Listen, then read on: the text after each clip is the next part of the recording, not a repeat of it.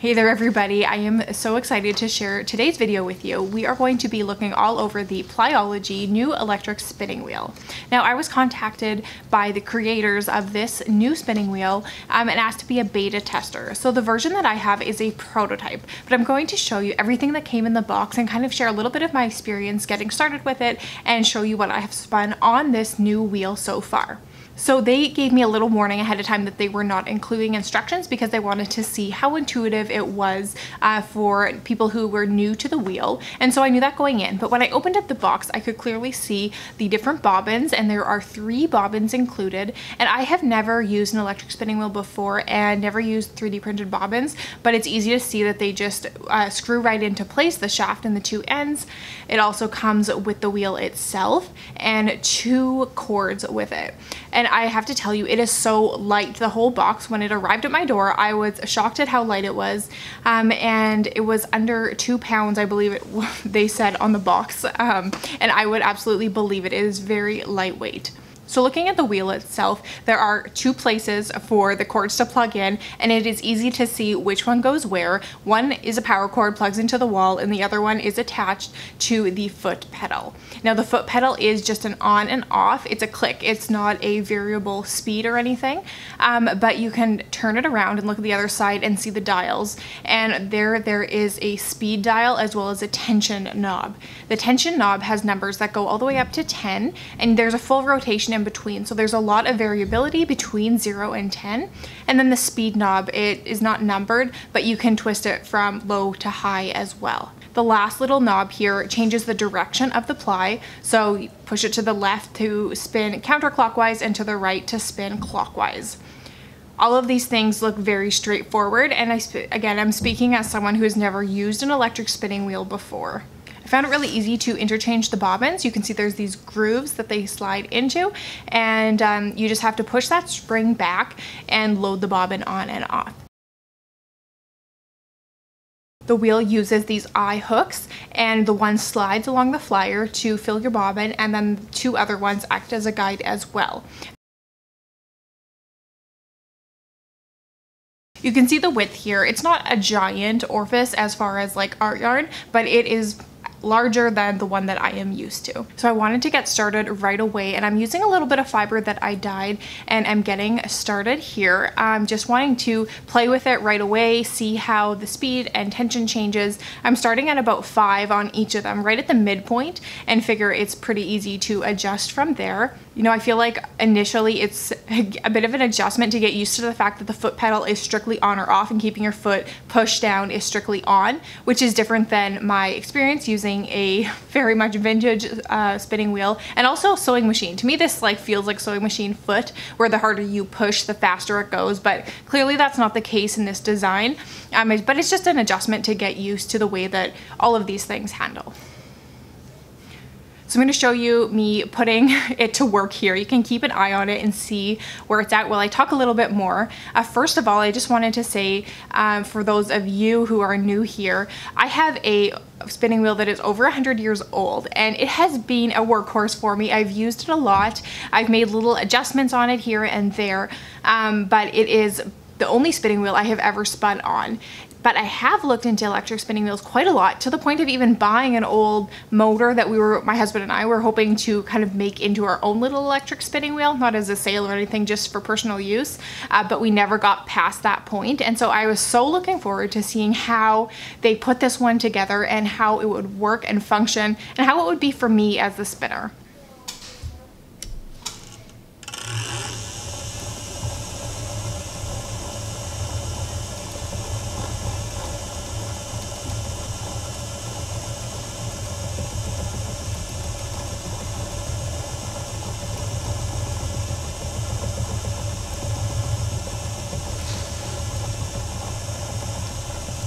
So I thought I'd show a little bit of a volume test, because the speed of my spinning wheel is definitely one of the downsides. So I hope you'll be able to hear that it has a little hum, but it's very easy. This is just a regular talking voice, and you can hear the hum, but it's definitely not dominating.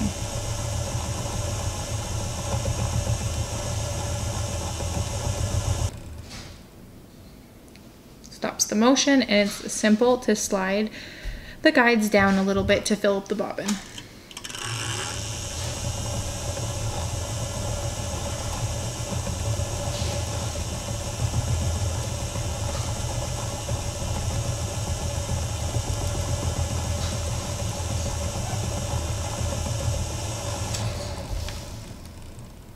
So there are 3 grippy little feet on the bottom. I do find that back end does have a little bit of a wobble because there is only the one in the center.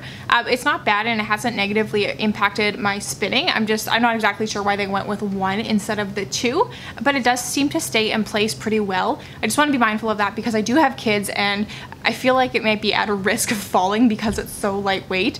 Obviously not a problem of the company, but it's just not like clamped down into place, not going to knock over.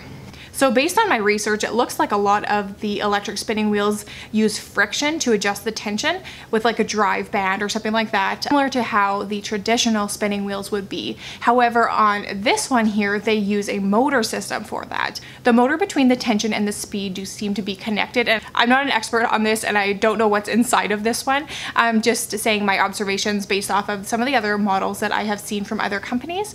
But I found it really easy to use and it's nice to have that big range of tension from 0 all the way up.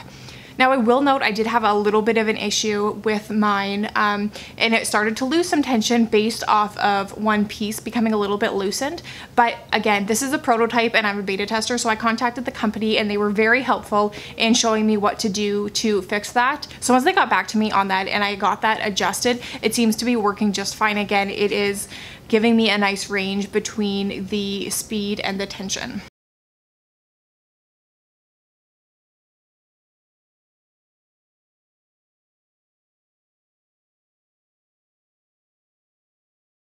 So I have finished up 2 skeins of yarn so far. The first one being the one that I'm showing you, and that was chain plied together.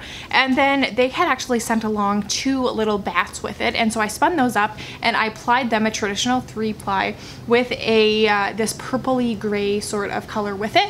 And so these are kind of the first 2 things that I have spun on this wheel. Now, I will say my spinning is not as even yet on the electric spinning wheel as I find it to be on my old faithful wheel here. And I know that this just takes practice. I feel like I have way more control when it comes to speed on the electric spinning wheel, and I've really been trying to pay attention as I spin and to play with different settings, like what if I turn up the speed and down the tension or vice versa, in a way that I have not been able to do on my traditional wheel, just because that is so much easier to control than how fast you are treadling.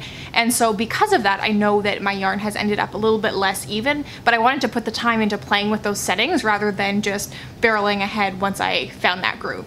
But I will say, anytime I started to feel like it was getting off, like maybe I was adding too much twist, I would reset it back to like 5 and 5, right in the middle of both of them. And then it was easy to make like little changes either way and feel like I was kind of on top of it rather than like trying to readjust where I like up the tension and then need to up the speed to get caught up kind of and then keep going from there. If I took a breath and got it back to 5, it was a really good starting point to be able to even things out. So Plyology launched their Kickstarter on December 24th, and as I'm recording this, they have already met their minimum. However, there are still some opportunities for like early bird pricing if you jump in on it at this point.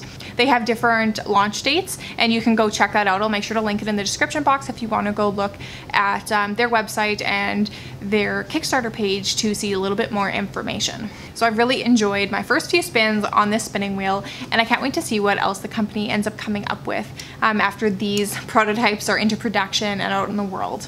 So I hope you enjoyed this kind of first look at my first few things that I have spun on this wheel. If you have any questions, leave them down below. And again, the company information will be down there too. If you have any like spec information, you want to check it out from them directly, they have some really good resources on their website with some more details of the spinning wheel itself. Thank you for watching and I will see you in the next video. Bye.